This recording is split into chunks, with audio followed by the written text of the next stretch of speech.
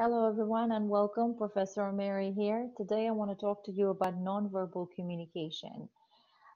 What is nonverbal communication, and how seriously do we take nonverbal communication?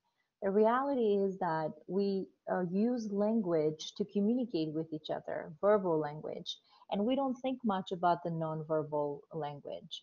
But is it important? The answer to that question is yes, absolutely. Nonverbal communication, it is extremely important, and it's something that we use in our everyday life.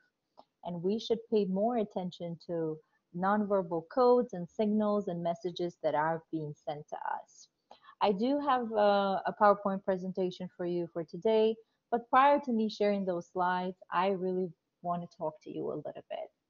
So, what is nonverbal communication? The definition for nonverbal communication is basically a communication that is happening between people without using, or a language that is being used between people without using verbal language. So, you're using codes, you're exchanging messages, and you're doing basically anything but just speaking verbally. Now, when we think about nonverbal communication, we also have to keep in mind cultural sensitivity, which is something crucial. Cultural sensitivity has to do with someone's ability to understand that in other countries, people use nonverbal communication differently. Different codes, different gestures, different messages might mean something totally differently than us in the United States.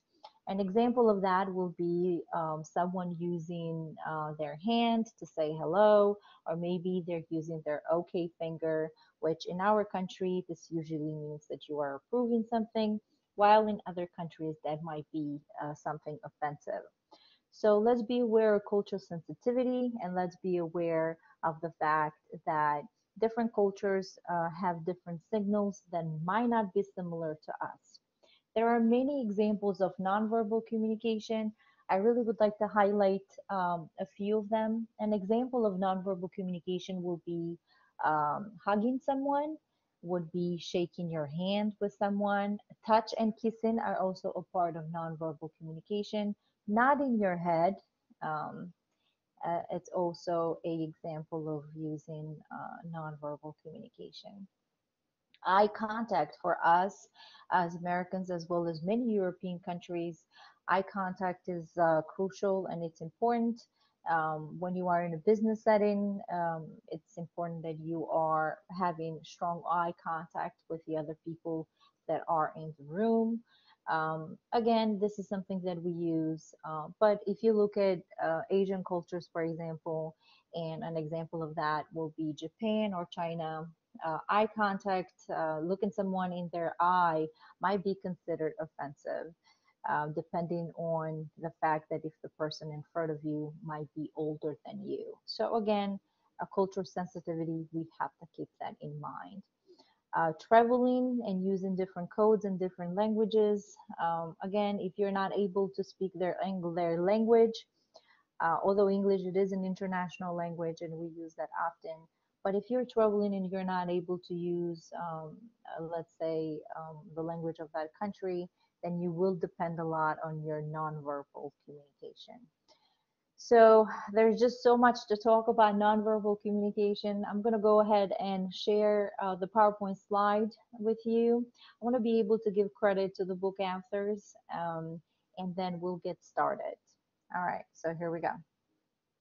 So, nonverbal communication, these are the credits that I want to give to the book author, the university where I work, um, as well as the publishing company.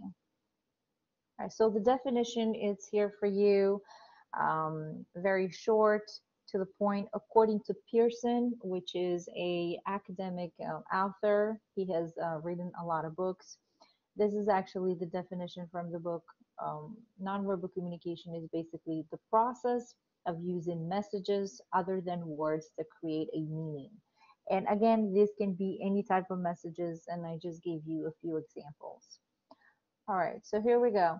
So if someone is basically making facial expressions, or they're happy, As you can see on the screen right now, this is an example of a person that maybe they were watching a game, a football game or a soccer game, and they were excited if their team won. And so affection display is someone's emotions when they're getting excited about something. All right. Other definitions that are related to nonverbal communication include illustrators and emblems. As you can see here, an example of the first one will be someone nodding their head as a way of saying yes. And the second example is basically, when you're using your thumb to make the OK sign. All right, other definitions that are also important to highlight include regulators and adopters. Adopters, an example of that will be someone playing with their hair, and regulators maybe if someone is looking away because they might not be interested. So as you can see here on the screen, there's a picture of a student in a classroom as well as a professor, and maybe he's not interested in the lecture, so that would be um, an example of a regulator. All right. Tactile communication. Again, we don't think of touching as nonverbal communication, but actually it is. And so the definition for that will be the use of touch in order to communicate. That's the correct term. All right, and the last slide here that I have for you is that when using nonverbal communication in your everyday life, please make sure that you are aware of cultural sensitivity. This is the first thing that we talked. And eye contact is also very important as well. All right, so these are some of the things that I wanted to highlight for you for today. There is just so much to talk when it comes to nonverbal communication.